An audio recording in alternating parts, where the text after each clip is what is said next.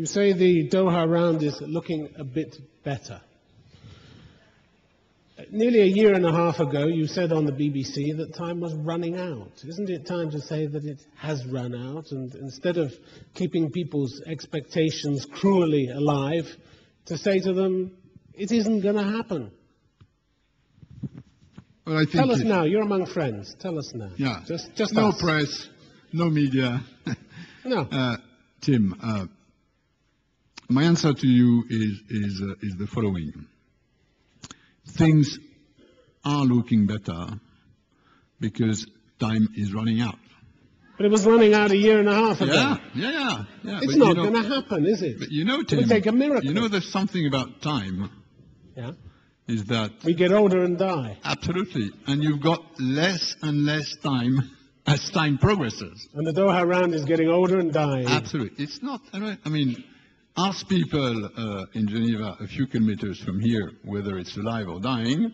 They'll tell you it's alive. Of course they will, because their income depends on it. No. If you tell them it's dead, they have to go home. I can tell you, trade negotiators have many other fishes to fry. Notably because of this proliferation of cottage industry now, Doha, isn't it? Keeping it alive year after year, getting nowhere. Take a topic like agriculture. We've never been so close to a deal with precise proposals on the table. Lots of things which were not at all in the picture when we last spoke, which I recognize was some time ago, are now settled. What we are looking now is nuts and bolts. And you don't finish the trade negotiations without addressing nuts and bolts. If the political will was there, it could have been done years ago, couldn't it? What's going to produce the political will that hasn't been in evidence for all these years? I find you a bit severe. If international trade negotiations were only about political will, the round would be finished for a long time. The problem is that you need a mix of political will, which is what you need to overcome domestic constituency resistances, which are hurt by more trade opening, and it's a perfectly legitimate fact of political life that when you change the rules of international trade, some of your domestic constituencies like it, and others do not like it. So you have to face this political problem, a mix of political environment and technicalities. If you have a tariff reduction formula for agriculture, and you have sensitive products that will not take the whole cut of the full formula, the sort of less than deviation, and which tariff line, this is horribly complex. All right, Monsieur Lamy, if you come back next year, same time next year, and you still haven't got a deal, will you pronounce it dead? No. Patient, no? You can go on until the second coming. I'm in charge in this negotiation of making it work, a sort of, midwife pressure, but at a level of ambition which is the right one, which is the ones members wanted when they started it. My firm sort of position is, as compared to where we were 18 months ago, we've gone miles ahead from where we were. Are we to the finishing line?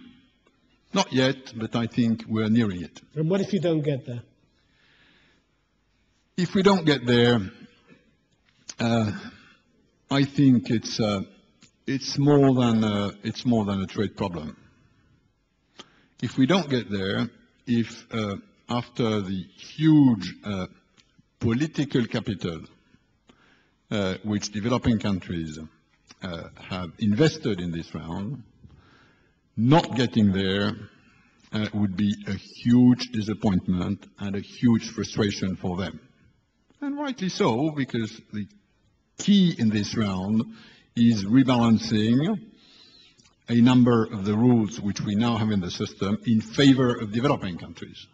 Now, is this free? No. Some developing countries will have to pay a modest price for EU, US, Japan, Australia, Canada, and a few others to accept that, notably on agriculture. So, but we know that the politics of this is the World Trading System able to renegotiate a number of its rules which are development unfriendly? If the round was to fail, that would mean the answer to this question is no. All right. And I think this would be, again, would go far beyond trade in terms of geopolitics. Developing countries have one organization in the international system where they know their voice, their weight, is more in proportion of today's reality than others. That's the WTO.